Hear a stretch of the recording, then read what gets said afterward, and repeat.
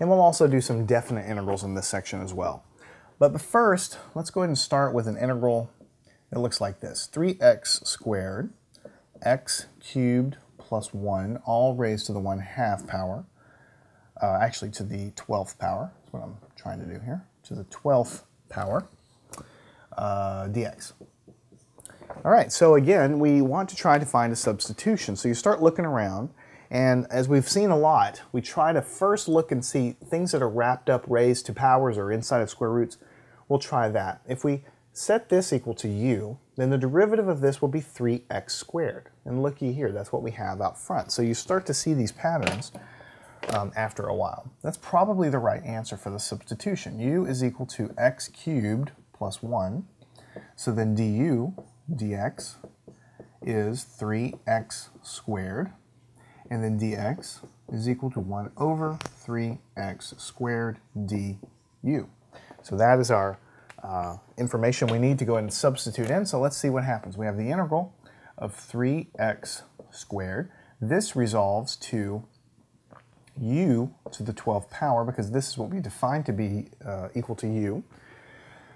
And then for dx, we have this guy, 1 over 3x squared du.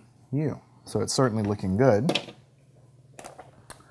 3x squared cancels with 3x squared.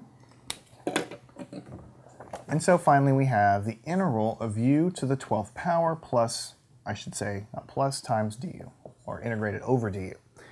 So this is very simple. It's just a simple polynomial. So it's 1 over the exponent plus 1, which is 13, u to the exponent plus 1, which is 13, plus a constant. So 1 over 13, u we've defined to be x cubed plus 1, so open the parentheses. We'll say that's x cubed plus 1 to the 13th power plus a constant. And this is the answer. 1 over 13, x cubed plus 1 to the 13th power plus a constant. So you see, these problems, to be honest with you, they're not really any harder. They're not suddenly, these graduate level substitution problems that you can't do. They're just giving you practicing different ways in which the integrals are arranged to give you practice. So let's finally do one with some limits. So let's say this is an integral of from -1 to 3 of sine of pi x dx. And again, you might be tempted just to write the answer down because you know what the integral of sine is. And that's true, you do know what the integral of sine of x is, but you don't know off the top of your head what sine of pi times x is. Because this is not sine of x, this is sine of pi times x. So you cannot just write down the answer without doing a quick substitution. So let's put it into a form that we know. So u will be pi times x, right? So then du dx will just be equal to, take this derivative, we just get pi. So then dx will just equal 1 over pi du, just solving for dx. So when we stick all this stuff in here, hopefully we'll get an integral that we know how to solve. So -1 to 3 of sine of what? Sine of u. Dx is equal to 1 over pi du. So everything's in terms of u and du, which is exactly what we want to see. This 1 over pi doesn't matter at all because it can come out of the integral. So what happens is we have 1 over pi. What is the integral of sine? What is the integral of sine? Integral of sine, if you remember back, we just talked about it, is negative cosine u. That's what the integral is. Integral of sine is negative cosine. So we've done the integration, so let's write a reminder to ourselves that we want to eventually plug in the limits of integration from -1 to 3, but this original integral was in terms of x. So when we talk about these limits of integration, it's from x is equal to -1 up to x is equal to +3. So we cannot substitute these limits in here because this answer is in terms of u. You'll get the wrong answer if you substitute right now. So let's plug in what we know for u and then substitute our limits of integration back in. So what we'll have is -1 over pi, okay, times the cosine of u, but u is equal to pi times x. Now we can evaluate from -1 up to 3 because this is all in terms of x. All right, so let's switch colors to make it a little bit easier. And you have to be very explicit when you plug these things in. So I'm going to do 1 over pi, because that's kind of sitting out in front. And then I'm going to open a giant bracket, and I'm going to do everything inside of these brackets. Okay? So what I have is I'm going to have, actually what I'll do, just to make it even easier, since this problem is really not too complicated here, is I'll plug in the upper limit first and then the lower limit. So what I have here, opening a bracket, negative 1 over pi times the cosine of pi times 3, just plugging in for this, close the bracket, minus, now I've got to evaluate at the lower limit of integration, negative 1 over pi times the cosine of pi times negative 1. So in other words, a negative pi inside. I just plug it in exactly the way it sits. Okay? And let's see what we get here. So what we have is negative 1 over pi. What is the cosine of 3 pi? If you think of your unit circle kind of imagining here, this is 0, this is pi, this is 2 pi, then 3 pi is going to be back pointing to the left. So you have pi, 2 pi, which is back full circle, 3 pi, pointing back again to the left. What's the cosine of that over there? Cosine of that, since it's on this side, is negative 1. If that seems confusing to you, you need to go back and review your trig. I've got lots of materials to help you with that. Negative 1 over pi here in the second bracket. What is the cosine of negative pi? If this is 0 here, negative pi would be going down and over here. So really it's pointing at exactly the same place, and so you still get a negative 1. Okay? So just simplifying this here, what we have here, this makes a positive 1 over pi minus, and then what we get over here, this also makes a positive 1 over pi. So what I get is a 1 over pi here, I get a 1 over pi here, but I'm subtracting them. So really all I get is 0.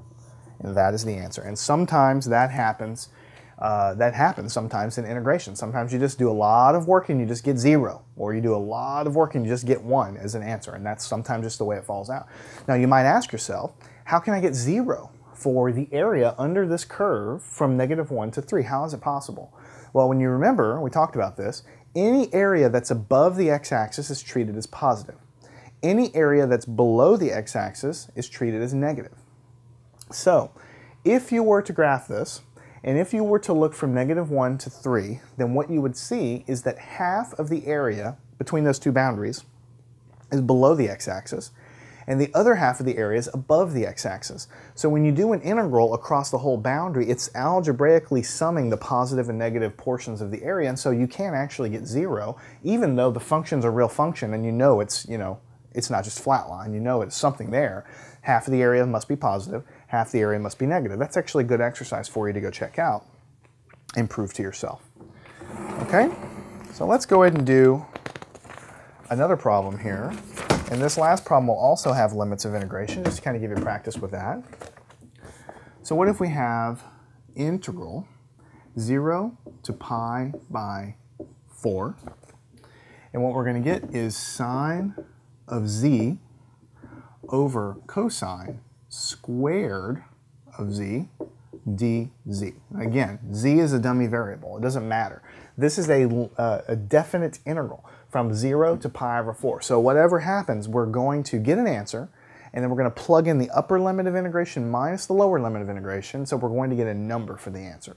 The actual letter that you're using doesn't matter at all. It's a dummy integration because you're just going to get a number in the end anyway.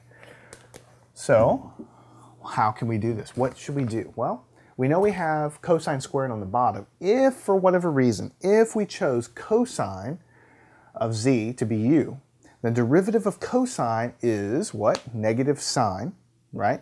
And that sine just might cancel with the sign that we have on top, so it might simplify our integral. That's the thought process you go through. I'm trying to share with you my thought process so that you can develop your own. So u, let's say it's just equal to cosine of z. Du dz, derivative of cosine is negative sine of z. And so then if you solve for dz, you get negative sine z du. And that's what we're going to use to plug into this guy. So what we'll have is the integral from 0 to pi over 4. We'll have sine of z on the top. On the bottom we had cosine squared, but we're defining u to be cosine, so really what we have on the bottom is u squared, okay? And then the dz we've just defined to be negative sine of z du. And you know, you immediately notice a problem. You do not have any cancellation, and you did expect it. And to be honest with you, you know, I could actually edit this portion of the video out if I wanted to, but I really want to show you that, you know, mistakes happen to the best of us. And you can see, if you were paying attention, that I actually made a mistake here. Because when you substitute all this in a perfect world, you should get a cancellation. And I didn't get a cancellation, so I'm guessing I did something wrong. So I go back up here and I look and I see that this was all correct, but when I solve for dz, it's not actually equal to this. It's actually equal to 1 over sine of z du. And that makes a huge difference. It's still a negative here. If I put the dz over here and then I divide to get all of this stuff, it's going to look like this. That's going to totally change what I have inside of here, right? So that's not going to be this. It's going to be negative 1 over sine of z. Right? So it's good ahead of time to kind of plan your attack like I've been showing you. And that way, when you make a mistake, which can happen to any of us, you know, you will realize that. So those cancellations now happen. All right? And so here what you have is negative integral from 0 to pi by 4. This is 1 over u squared, but I'm going to write it as u to the negative 2 because I like to keep it in terms of polynomials. That are, you know, not as fractions, okay? And I'm going to integrate this guy. I know how to integrate this, right? The integral of u to the negative 2, I'm going to have negative 1 over exponent plus 1, negative 2 plus 1 is negative 1. U to the negative 1, I'm adding 1 to the exponent. And I need to evaluate it from 0 to pi over 4, but I can't do it yet because I still have my answer in terms of u. So let's go ahead and fix that. So this is going to be a positive 1, it's just going to drop out. This u is actually defined to be cosine z, right? It's going to be defined to be cosine z. And I have u to the negative 1. So really what I'm going to have is 1 over cosine z evaluated from 0 to pi over 4.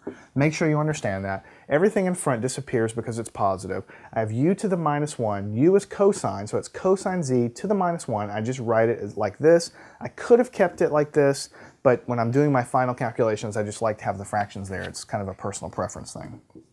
So now all we have to do is evaluate 1 over cosine of pi over 4 minus 1 over cosine of 0. Top limit of integration minus the bottom limit of integration. So what we have here, 1 over. What is cosine pi over 4? It's the square root of 2 over 2 minus 1 over. What's the cosine of 0? Cosine of 0 is 1. So now we have something that looks nice. So I can flip this guy over, and what I will get is 2 over the square root of 2 minus 1. And this is perfectly fine, in my opinion, to circle on a test or a quiz. This is the answer. I mean, you want to keep it in exact form. You don't want decimals in these questions and the answers to these questions, so that's fine. But some teachers really dislike seeing square roots on the bottom of fractions, right? Kind of a tradition thing.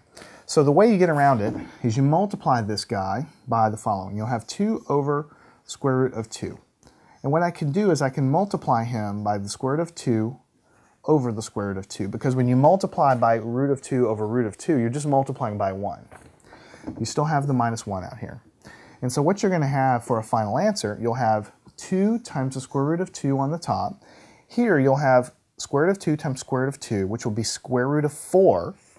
Square root of 4 is 2. So you'll have a 2 on the bottom, and you'll have a minus 1. Once you have it in this form, the 2 will cancel with this, so you'll have the square root of 2 minus 1. So this is the answer, or you can write it as this, in my opinion, but some people like to write it as square root of 2 minus 1. So this problem is a great little problem. You look at the original problem and you're like, how can I substitute? And you say, well, if I choose cosine, then I should get a derivative that involves sine and I should cancel. But as we saw in this problem, if you're not even careful in the tiniest little step, then you won't get your cancellation.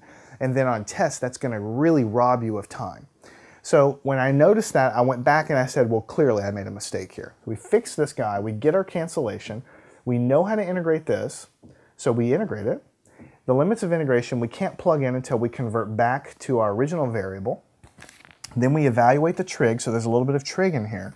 This is the answer, but a lot of people don't like square roots and the denominators of fractions, so to get rid of it, it's called multiplying by the conjugate. Basically, anytime you multiply something, if you have a root in the bottom, if you multiply by a root over a root, so here we multiply by 1, you're guaranteed just to get a number in the bottom because it's square root of 4, which becomes a 2. Then you can do a cancellation. And so this guy, numerically, is actually equal to what we have above. If you put both of these in the calculator, you're going to get the same exact decimal. And give it a shot if you want to check that out. So we have learned in these last several sections the most important part of calculus in terms of integration, in my opinion. Other than the basic idea and the basic integrals, the most important technique of integration that you'll ever learn is what we've been doing here, which is substitution. You can use it for a wide array of problems, and what you're really trying to do is you're trying to figure out how to transform your integral into a simpler one that you know how to solve. And there's certain rules that you need to apply, and we've learned what those are, and we've gotten a lot of practice. So make sure you can do every single one of these problems yourself. If you can't reproduce it yourself on your own paper, then you don't fully understand it and you haven't fully internalized it. So don't just watch this stuff. Make sure you can do them yourself, and then follow me on to the next several sections. You know, we've got a lot of material left to cover. We have so far talked about integrating polynomials and integrating trig functions, right? But we haven't talked anything at all about, you know, exponentials, and we haven't talked about logarithms, and there's lots of other things out there in terms of integrals that are going to become very, very important. So follow me on to the next section where we will continue talking about these things and these other types of functions in terms of integration in calculus. Learn anything at mathandscience.com.